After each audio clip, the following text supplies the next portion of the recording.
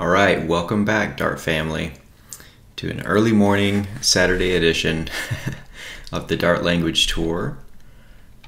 Last video we finished most of constructors inside of classes, but this time we are going to finish the last section in that, which is factory constructors. So during the course of your development, you may find instances where you need to get fancy with what you're doing in your constructor methods. And typically you won't have to know what a factory is ahead of time. You'll try to do something fancy and the analyzer will warn you likely that there is something wrong with your code, like you can't do a certain thing in a constructor the way you're trying to do it unless you use the keyword factory. So it allows you to unlock new powers, if you will, out of your constructor.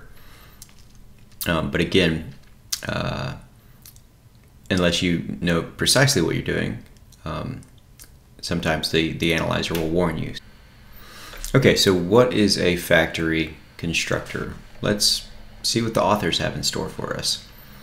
So they say, use the factory keyword when implementing a constructor that doesn't always create a new instance of its class. So there's two things here. A new instance, meaning, as we'll see later, you can return an existing instance from a cached store. And then this other part is of its class, meaning you don't want to return an instance of this class itself. Maybe you want to return an instance of some other class or a subtype, something like that. Okay, so when you read this first sentence, you use this when you're implementing a constructor that doesn't either create a new instance or an instance of its own class. Okay. For example, a factory constructor might return an instance from a cache, okay? Or it might return an instance of a subtype, okay? So that's what we were referring to in this first sentence. It says another use case for factory constructors is initializing a final variable using logic that can't be handled in the initializer list. And remember, that initializer list is after the constructor signature, behind those two dots on the colon, that's your initializer list, which comes before the constructor body. Okay, so they've kind of listed three ways that factories are used. Okay, so if you're getting fancy, you might need a factory. This tip here is related to that last sentence about late initialization of a final variable. You know, if you find that you're not able to do that in an initializer list, right? They're talking about initializing a final variable here. You can use late final, but you have to be careful about that, and that's beyond the scope of this video. Okay, what we are going to concern ourselves with is returning an instance from a cache. And they give us a nice little example here. There's the class we're going to set up, and then we are going to invoke it. Okay. Right. So in the following example, the logger factory constructor, which is either that or that. There's two of them. It returns objects from a cache. The logger.json from JSON factory initializes a final variable from a JSON object. It initializes a final variable. It initializes name.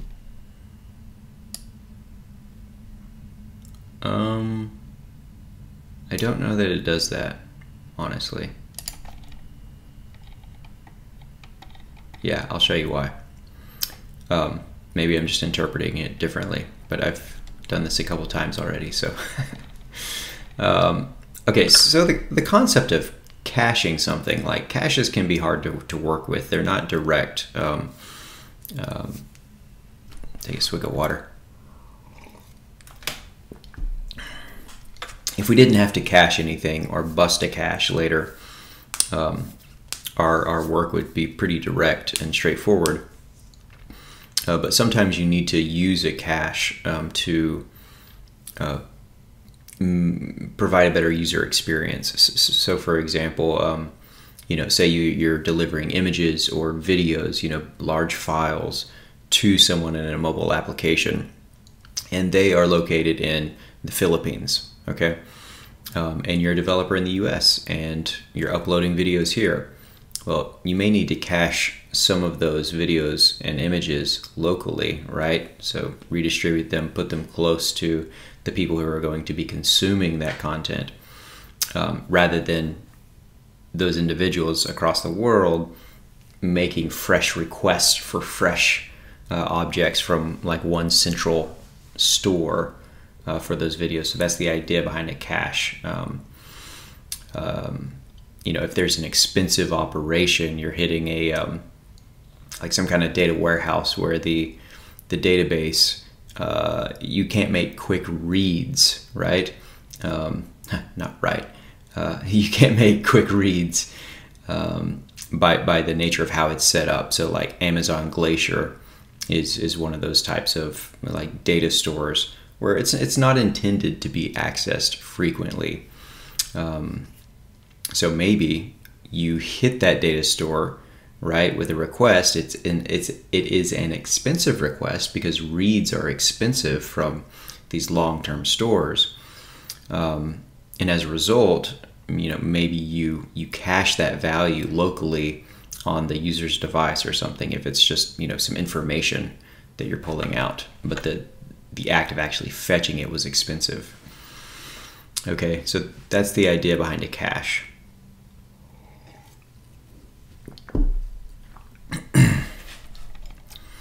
Right, so you could think like, sometimes maybe there's a log file that gets very large. It's recording all the interactions your user is having with your application. We don't always want to spin up a new instance of that. It can be very memory resource intensive. And so what we want to do is cache it and return that if it exists. Now you could try to just look at this and learn by osmosis, but I really don't find that that's the best way to learn this concept, because this one was new for me. Haven't done anything like this in Ruby or Ruby on Rails before, and so I thought the best way actually is just to build it from scratch. Okay, do things iteratively until we get the picture. Okay, so let's build a logger class. Just like that. Okay, it's an empty logger class. Let's just create a new one like this, and then we will print. Do it on a new line. The hash code. Okay, so this is the emptiest, nakedest class. It has a default constructor because it extends object, and we are able to create a new instance of logger and print the hash code, which is a numeric representation of that particular object. But now I want to create bog. So I have log and I have bog, and these are two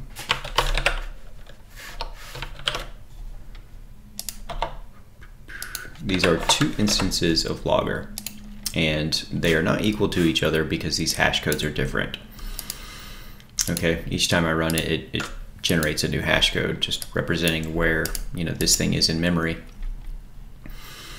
And eventually, I want to get to the point where if I create a new instance and it's created the same way, I don't want to create a brand new one. So log is going to be represented by some value, but then I want bog to be represented by the same value. That is where we're going. Okay, so yeah, so that's the default constructor. We're going to have this thing called name, so final string name. And then we're going to need a constructor. Okay, so this is called error-driven development, EDD. The final variable name must be initialized. Try initializing the variable. We can initialize it there, or we can do it in a constructor, right? So we can say logger, pass in the name, and then say this.name equals name. And then we have an empty constructor body, just because we can. Okay, so we get a few warnings. It says use initializing formals when possible. What that means is do that instead. Okay. This is the syntactic sugar we saw in the last video for how to assign name, because this is so redundant and we have this shadowing business here where we're, this name we're passing in, it goes there, and then we're assigning it to name. And by using this convention of the same variable name, it gives us this syntactic sugar. But I'm going to leave it like this for now, and I'll show you why later. Right, and then something I found out recently is I don't have to end this line with a semicolon. I get a little warning, but I can just end it with an empty class constructor body. Okay, this other one says don't access members with this unless avoiding shadowing, and what we're doing here is avoiding shadowing, and we talked about that in the last video, I believe. And then finally, this other warning says use a semicolon instead of the curly braces for empty constructor bodies. Okay, but again, something I really want to show here is maybe that there's 3 sections. Okay, the first section is really our constructor signature. Okay, we have the name parameters. We have this little light of mine. Just kidding. We have this little thing here. Okay, that colon that separates the signature on the left from the initializer right here. Okay, and then we have our constructor body out here, and typically that goes to a new line, right? Okay, so those are that's the anatomy of a constructor. I wonder if you can just can you do that? I don't think you can do that, no. Okay, so what we do now is we need to pass in a name. So I'm going to pass in my name. Right, so now my constructor, it takes a name. It goes, hey, where does this name go? Okay, here I am. And now I want to assign it to this variable. And that's all it's doing. But still, even if I pass in Aaron in both of these, this constructor is built in such a way, which is the default mechanism of a constructor, is to instantiate a new instance of the logger class. Okay, but we're still getting 2 different hash codes because these are 2 distinct objects. They are like each other, but they are not each other. Okay, so eventually, again, we want to be able to do this and get this same value over here. Right, so let's write some pseudocode.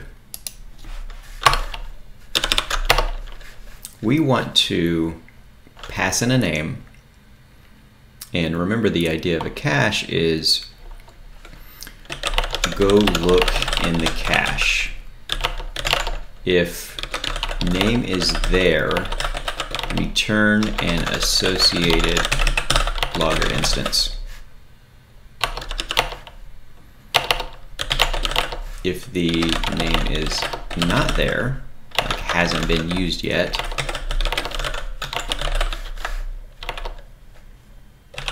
create new logger instance. Oh, and by the way,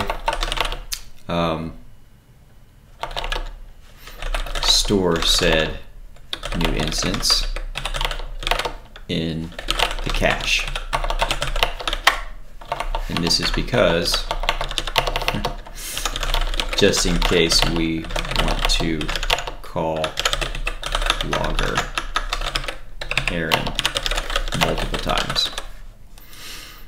Okay, so this is our pseudocode. This is what we want to achieve. All right, so we're going to pass in a name and then go look in a cache. So where can we store a cache? Like we could try to do it here. Can we do it here? I don't know. Let's have a little local variable called cache. And it needs to store a map. And the reason is because I want to do eventually like some kind of lookup where I can say like cache Aaron. Okay, if I look that up, I should be able to return, you know, whatever logger instance this is. Okay, so there's some logger instance associated with it, and what that looks like in a cache is going to be, you know, Aaron and then some logger instance like so. So it'll just be the type, so it'll be like string and logger. Okay, so we can even go one step further and call this string and logger initialized empty map.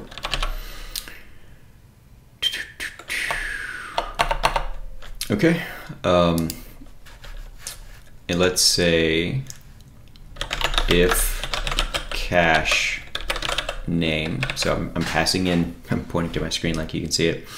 If I pass in Aaron, it's going to come here, and we're gonna try to look it up, right? So if the name is there, we want to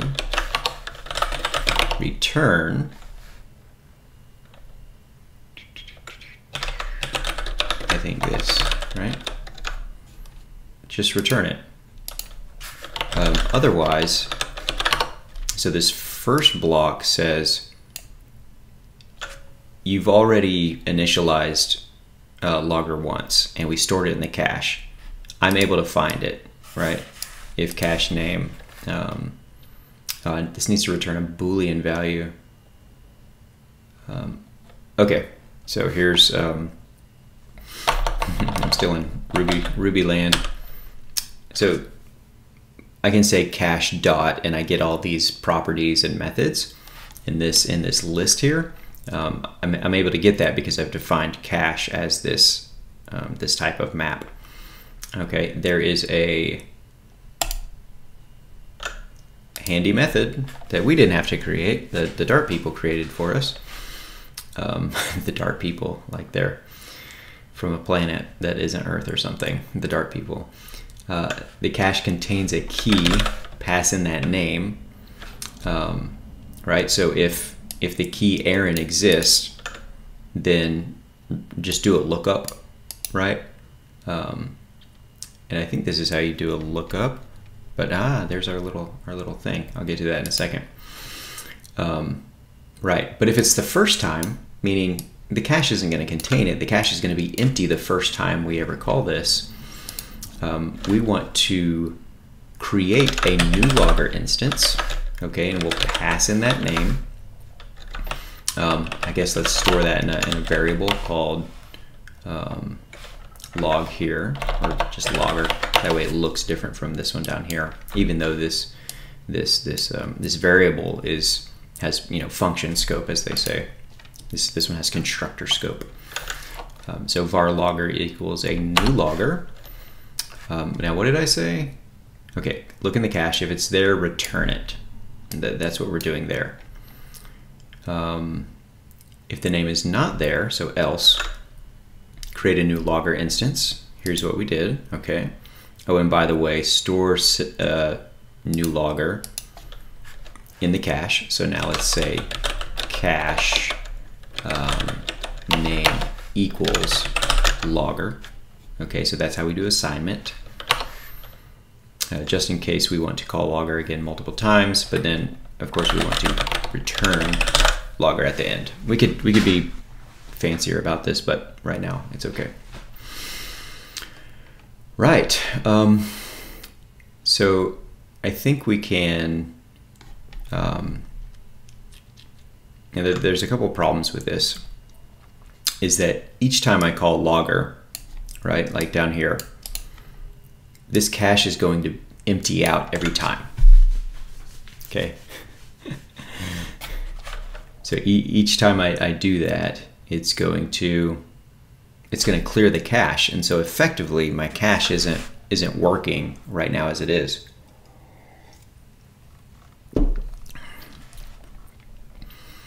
Okay, but let's assume that somehow there's some sort of actual memoization or something going on here like that.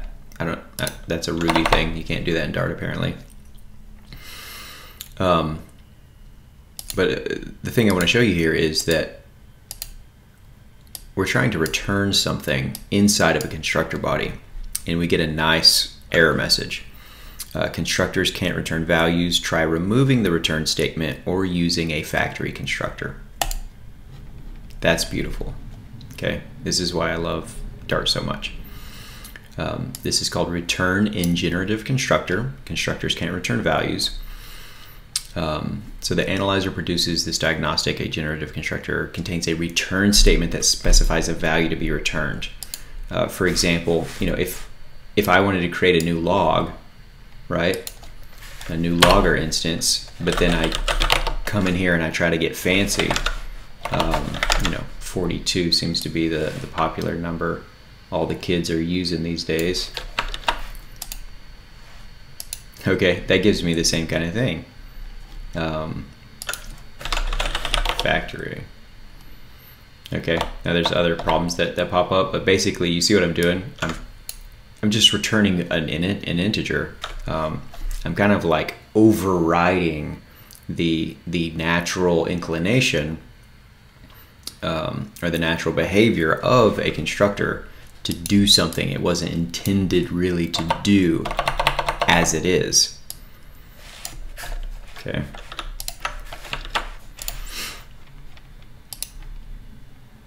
Okay, generative constructors always return the object that was created and therefore can't return a different object. So it's almost like you could have the word generative here. Like if that was a keyword, hey, let's be very verbose. This isn't a factory constructor, this is a generative constructor. But we don't have that. So just know that this is a generative constructor, usually. Right. Okay. So something like you can't do that. A common fix is to not have that return statement and just actually use a generative constructor. So maybe you've made a mistake. The other way is to convert it to be a factory constructor. Okay. So here's a static instance of the class, and what they're doing is returning that same instance. So I think this is like a singleton, I believe, where it's you're only allowed to return one instance. Okay, that might be a cool example to go over in a future video, but not now. We're doing caches. Okay, so let's make this a factory. Okay, so that got rid of those errors. But now this thing, what does it say? Line 4, the body might complete normally, causing null to be returned. Okay. Yep. Let's try to get rid of this. Okay. Final variable name must be initialized. The value of logger can't be returned like that.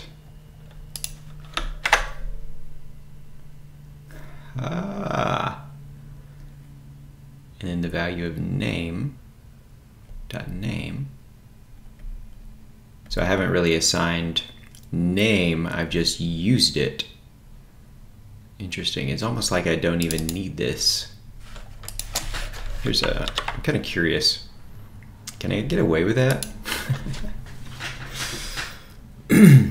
Okay, so this is interesting. I don't even think we need this variable, this instance variable, because we're just using this throwaway variable. Yeah, that's super interesting. We don't actually need to have that necessarily. Okay. So again, look, all our errors are gone. I said this might not work, but let's test it and see. Let's run this. Okay, this is a good error. This is something it didn't warn us about because it couldn't know this until it ran. It says uncaught range error, maximum call stack size exceeded. Maximum call stack size exceeded. Now you can Google that to see what it means, but let's take a look. Okay, when I called this the first time, my cache was empty, so it popped down here into the else statement. It tried to create a new logger, except if I pass in the name Aaron, okay, and try to create a new one, it comes back up here. Cache still hasn't been created. Tries to create Aaron, comes back up here, comes back down here, comes back up here, comes back down here. So it's an infinite loop.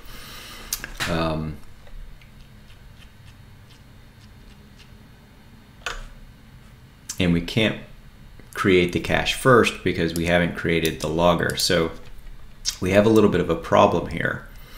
Is we need to call a different constructor altogether. So let's try to do that. So remember, this is pseudocode for this one here. So I'm going to create a new constructor up here, and let's call this logger this.name. Okay. Now maybe we do need this after all. So here's our name variable. So I can call just like this, okay? The problem is these have the same signature. They take one positional argument. This .name, it knows it's a string, so it's effectively this same signature, and they're conflicting. But really, when I call logger Aaron like this, I want this one to run. I want my factory to run because this is how I'm intending to use it. I'm intending to use it as a cache.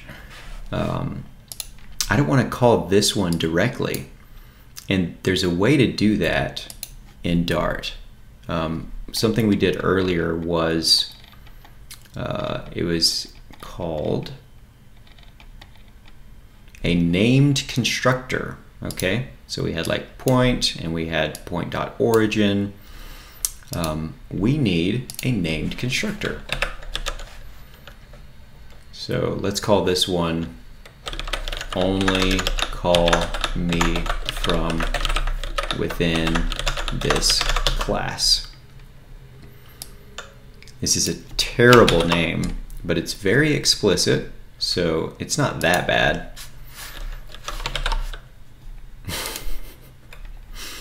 But basically, I'm trying to tell people, like, we could have said something like logger.internal this.name, and in fact we can have both because they're different names even though they do the same thing. We can have our choice. Let's use internal. But this is the idea, is that we only want to call this from the class. So we want to also somehow prevent somebody from being able to call internal directly. We don't want this to happen. The way you do that in Dart is put this little underscore in front of it, and it effectively makes it a private constructor. Okay, so again, here we're using underscore internal. And one quick note about this. A private constructor is not really just private to the class. The private constructor, and we'll read this later in the language tour when we get down to libraries and visibility, is this private constructor is only visible, it is fully visible to this library. And because Dartpad, this is a single file. Okay, this is like main.dart. This is one file. We don't have the idea of directories and other files and importing and exporting classes in Dartpad.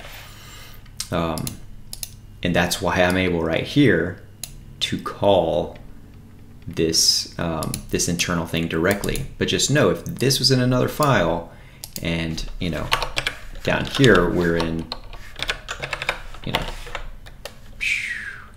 this is a new file, okay, and we had to import logger like so, or similarly, all of a sudden we wouldn't be able to call internal like this.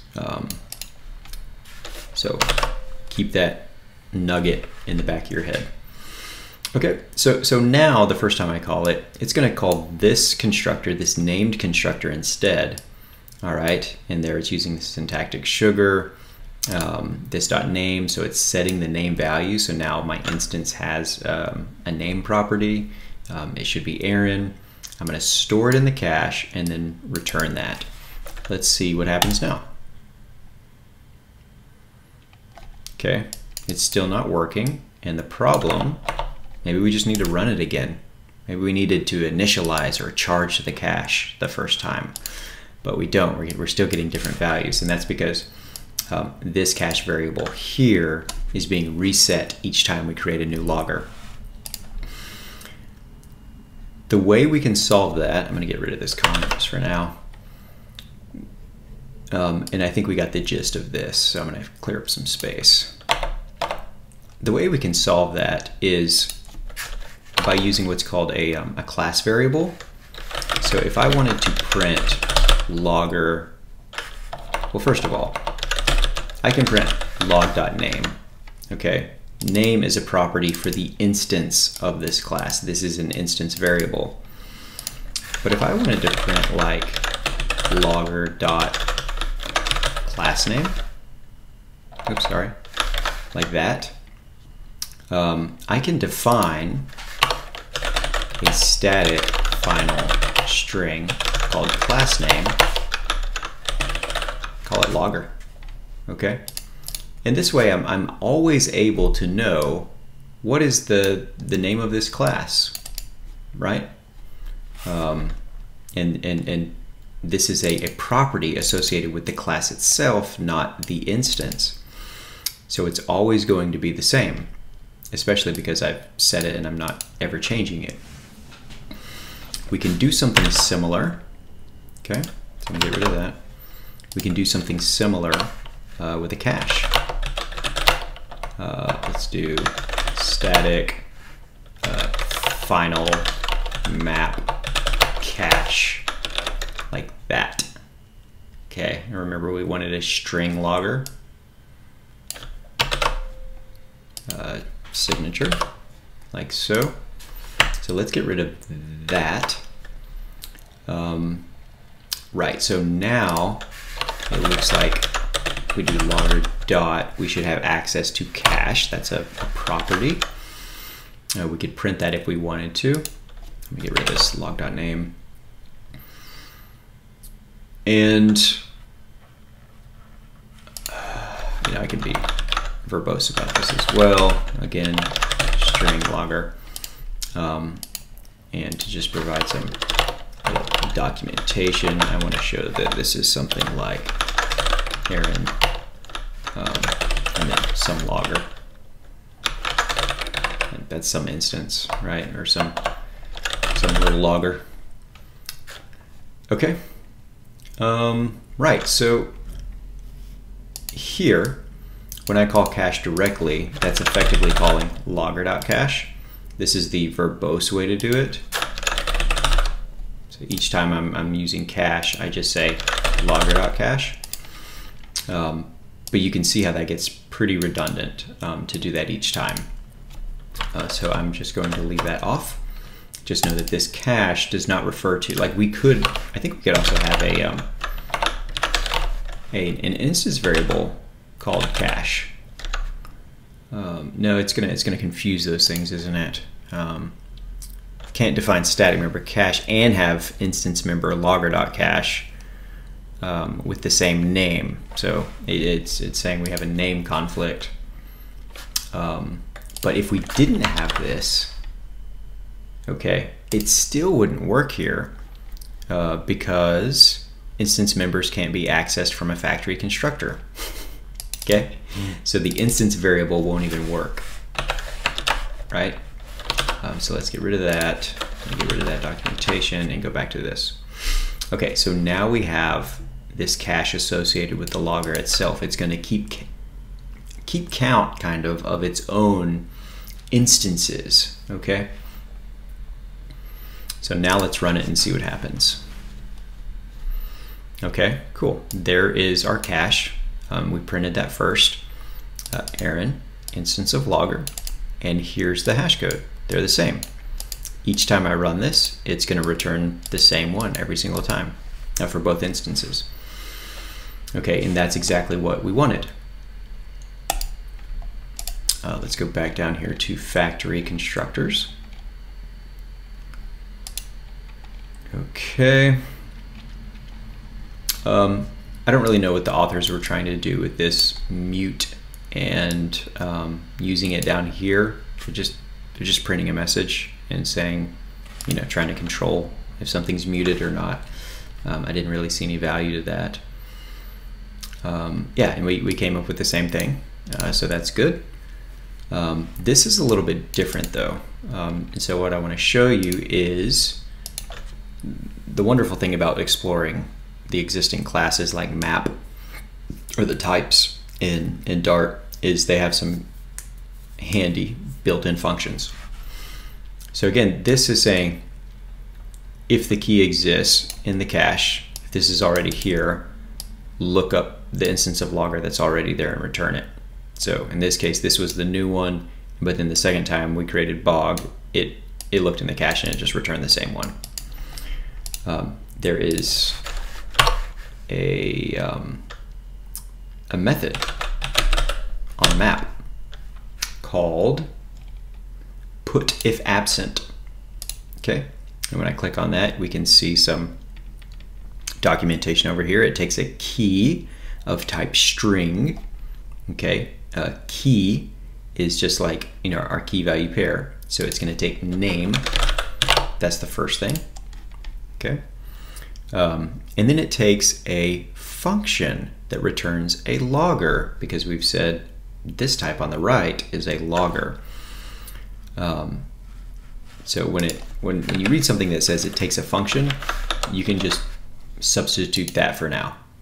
Okay, that's fine.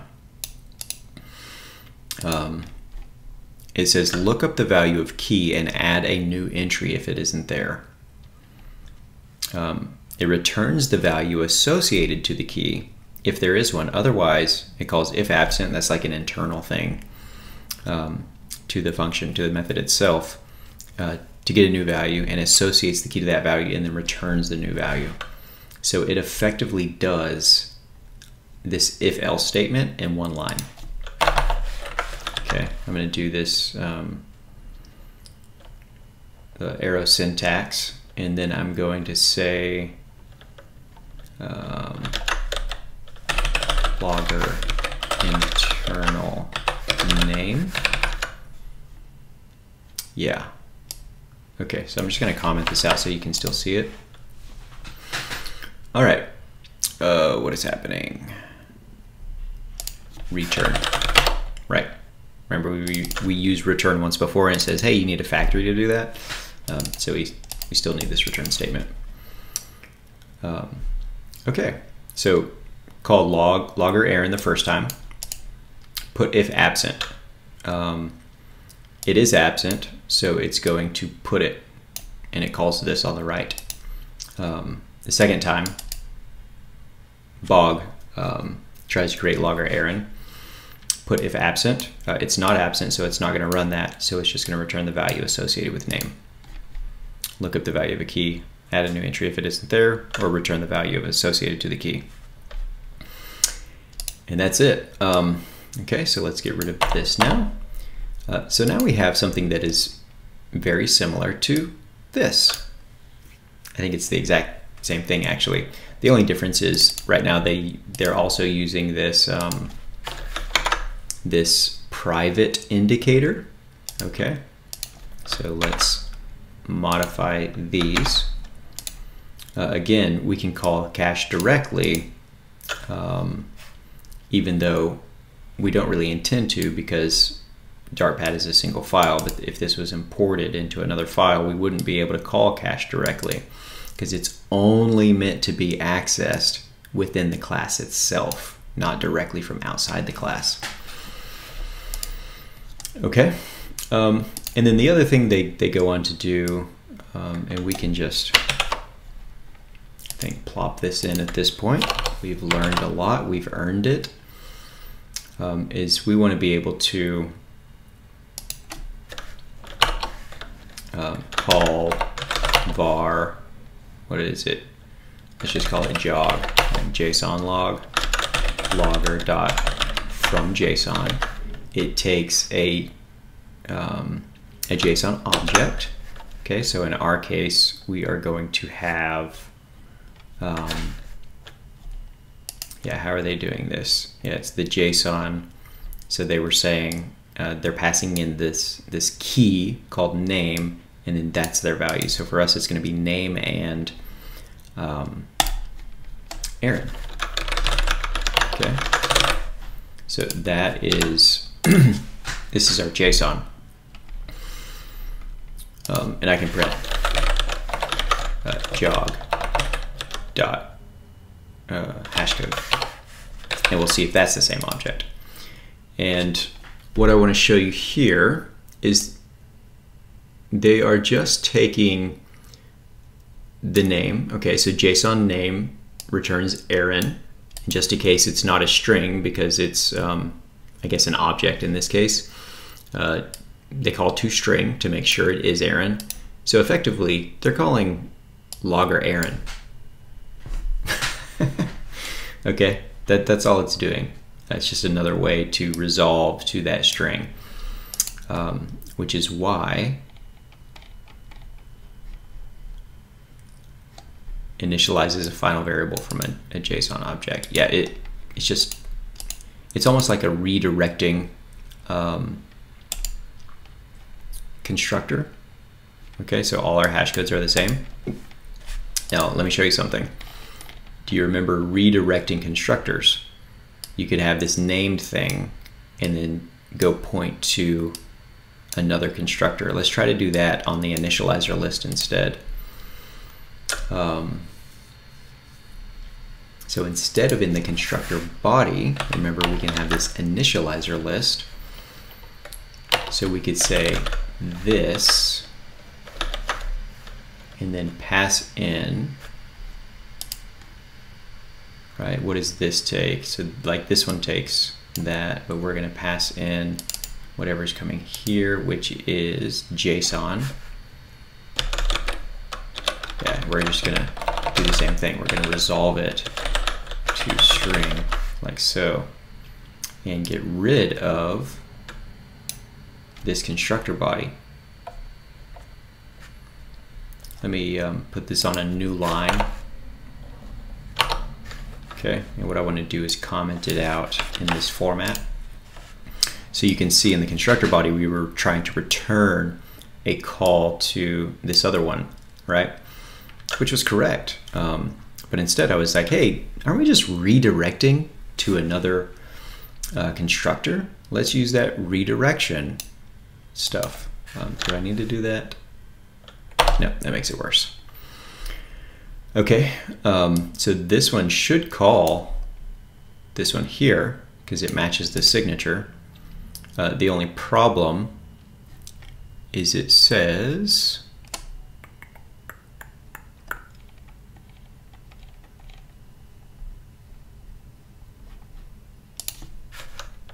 maybe we do need that.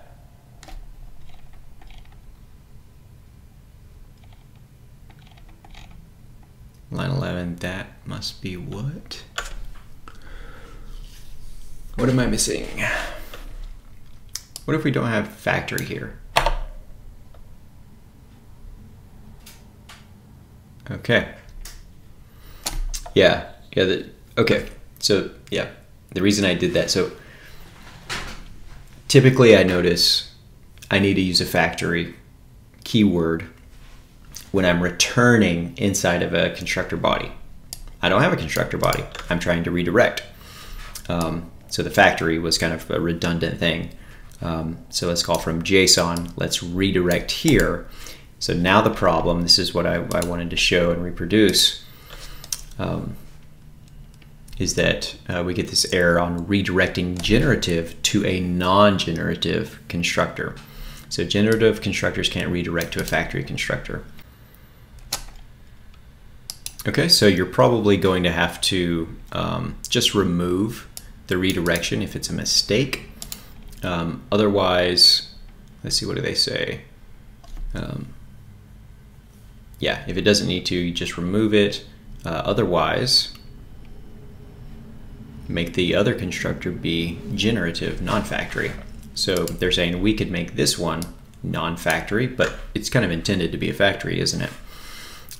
So just know if you're trying to redirect, you might have to do something like this instead. Okay.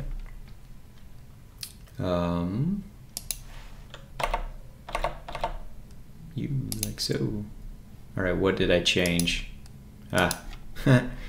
There's my my friendly little message to use the factory keyword. Right, and all is well with the world once again.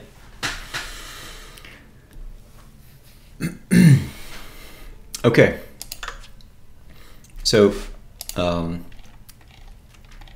this is a factory constructor. Specifically, we have used it to return objects from a cache.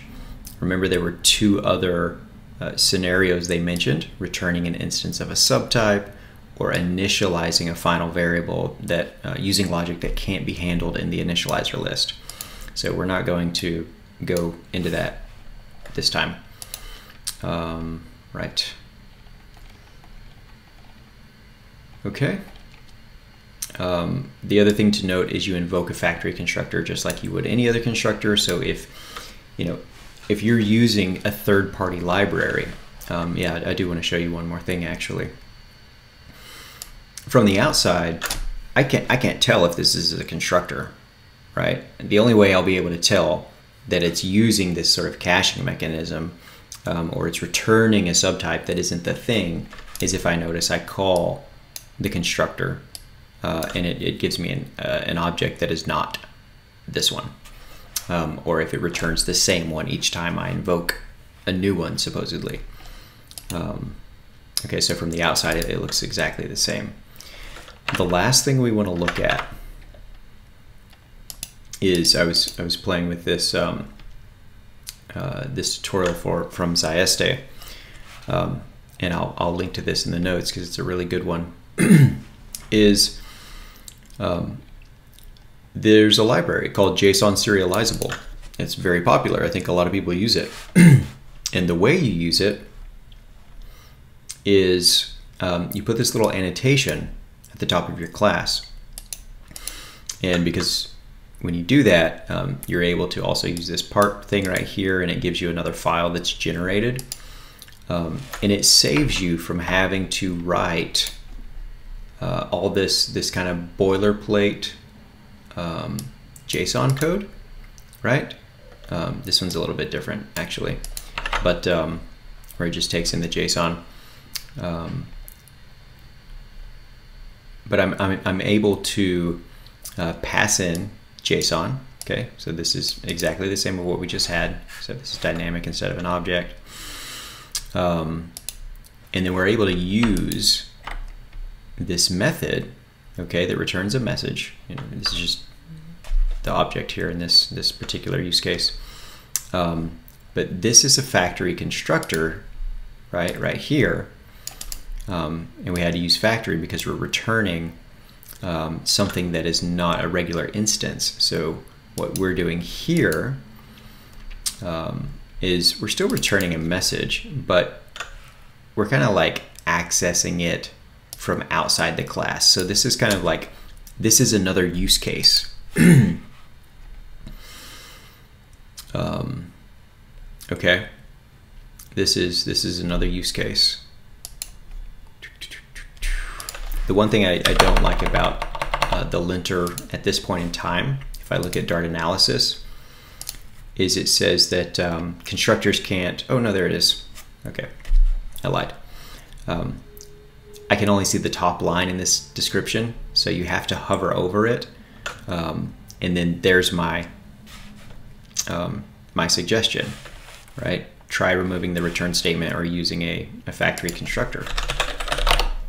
Okay, right.